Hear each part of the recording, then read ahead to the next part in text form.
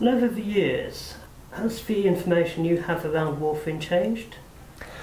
I think the understanding has enormously. I mean, from the days when I was first practicing, where we had great big books like Martindale's Pharmacopoeia and things like that, the focus was very much on having a good quality product, and the information you got was the sort of the scientific literature which had been processed and produced in a book, which was produced every few years.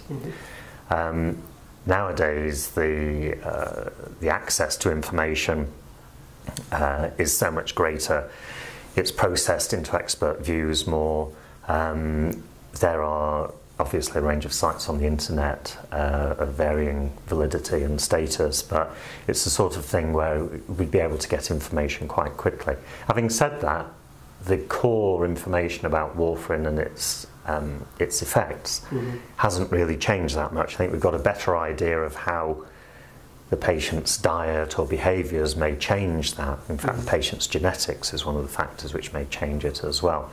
So some of that tweaking of the getting it right for that patient and what they do, I think there's more information around on the internet.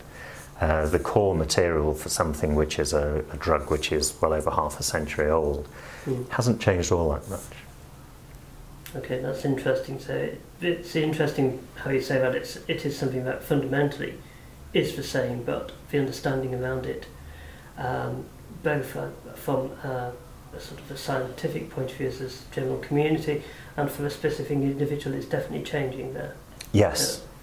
I think as well the understanding of how to get the dose just right, and the technology has improved there as well to make that prediction more accurate as well, I think. Okay, shall we talk a little bit about the technology as well, because we have all these digital resources, as you've already mentioned about the internet. How do you see digital changing the use of warfarin? Are there specific technology you can pinpoint now and saying that is actually having an influence?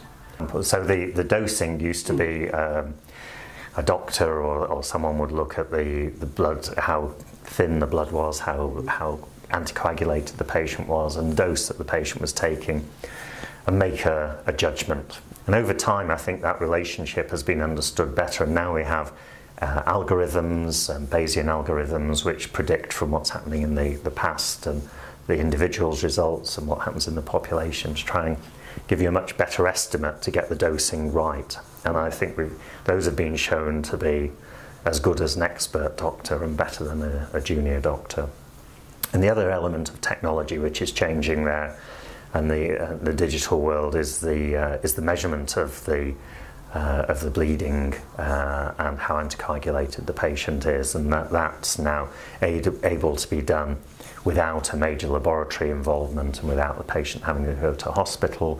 It can be done in community pharmacies. Some patients even do it at home. So we've got technology simplifying capturing the data, and also advising what to do with the data and converting that into recommended behaviours and doses for the patient. And I think the final question, do you still think we'll be using warfarin in half a century's time? I think it will be used in the world in half a century's time. It's a very cheap drug out of patent. I think the challenges are its feedback, the feedback loop that's required to get it used appropriately, but I think newer drugs which don't require such a high level of monitoring are now coming into the West. They're still quite expensive. There's an argument about whether they're cost effective when you take into account the additional monitoring and so on. But I think warfarin, like aspirin, I think which has been around for well over a century and a half, these things it's likely to stay, because for poor countries it's a very cost effective drug. Well, thanks very much, Nick. Thank you. It's been a pleasure.